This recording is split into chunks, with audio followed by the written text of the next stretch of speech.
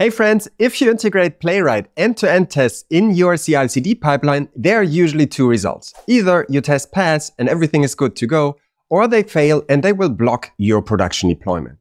And this is good enough for this use case. But when you adopt Playwright and synthetic monitoring, you want to be very careful about failed test cases because they could cause a critical alert, and a poor on-call engineer will have to jump out of bed. And this is where Checkly's new degraded browser check state comes into play. So if you want to learn more about this one, this video is for you. Let's go. We're here in my Checkly account, and as you see, I have an API monitor running that monitors our own API. I have a new multi-step check going that goes against the GraphQL API. I have here browser check, everything is green. And here we have Checkly app login. That also includes degraded check runs. So let's have a look at what's going on. When we inspect the check results and go into this browser check, we see that here I had a bunch of degraded and failed results. And that's not because Checkly was having troubles, but rather because I was configuring this browser check. When we now want to look at these degraded results, we can click here and we see here that the check run for North California reached a degraded result. So let's have a look.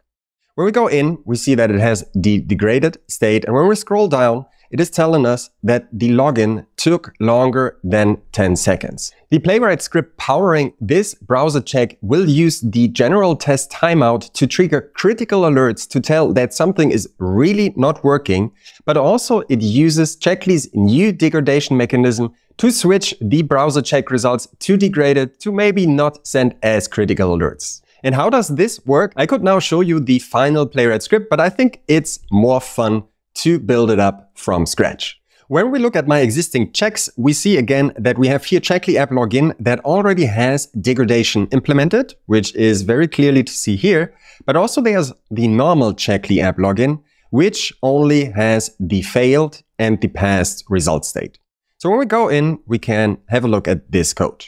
The test implements a general timeout of 30 seconds, then it navigates to checklyhq.com, then it clicks the login link, it fills in the login credentials that I have stored in environment variables, it clicks login, and then it waits and expects the home dashboard table that included all the check runs to be visible. And to see if this really works, we can hit run script, and now headless Chrome is spun up in the Checkly infrastructure, and it will come back in a second.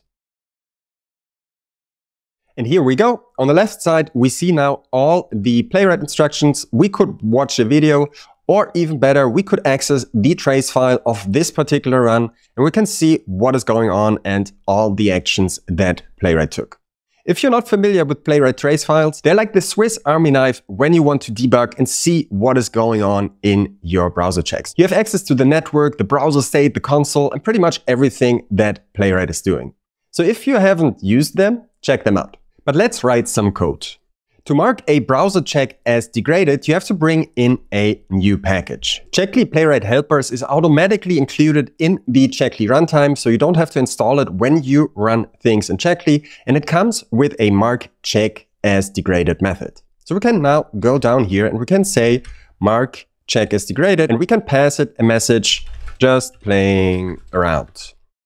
This string is whatever will appear in your check results when you reach the degraded state. But let's do a test run and see if this works. And here we go. Sweet. Our browser check test run now reached degraded, and we could now save this, but then we wouldn't get out of this degraded state because we're calling it all the time. So let's add some logic. As a first step, we'll define a threshold value that we want to check against. So here we have login degradation limit, and I define it to be 10 seconds.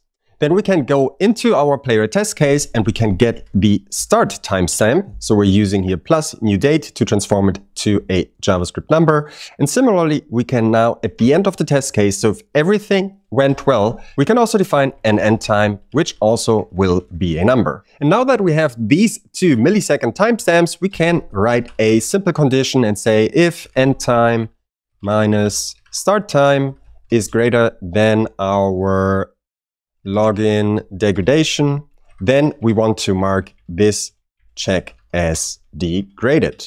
And here we go. But let's clean this up a little bit. Let's say we call duration here, we move our small calculation here. Here we go. Now we can say duration is end time minus start time. Now we have a nice variable here, and we can also adjust the message that we have here.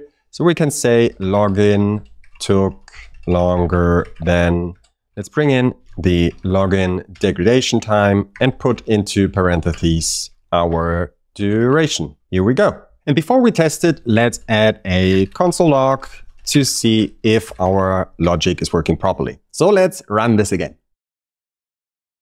And here we're back, we're having a green browser check. And when we go into the log results, we see that we were close on the threshold, but everything is green right now. So we better increase our threshold value by a few seconds. Let's go with 15 seconds here. And what we now achieved is that we have a browser check that navigates to checklyhq.com. It fills out the login. And then if this takes longer than 30 seconds, then it will fail, or if anything broken in this test case, it will fail and will send a critical alert. But when this whole operation here takes longer than 15 seconds, we will get a warning or a degradation alert that we can then decide if this is critical or not. But there's one last step for this example. If you know Checkly, you know that you can run your browser checks from multiple locations all around the world. And these timings might vary depending on where the browser check is running from. The Checkly APIs are based in Europe, so a call from Frankfurt, Germany is rather quick. But when this browser check is, for example, running from Australia, there's a way higher latency involved. So how could you work around this problem? If you want to include region-specific code in your browser checks, you can rely on the process.env.REGIon environment variable. So you see that I define a variable that is called can_trigger_degradation, and I'm filtering out the regions that start with US or with EU. Similarly, you could build up a config object that includes thresholds for all the different regions where your browser checks are running from.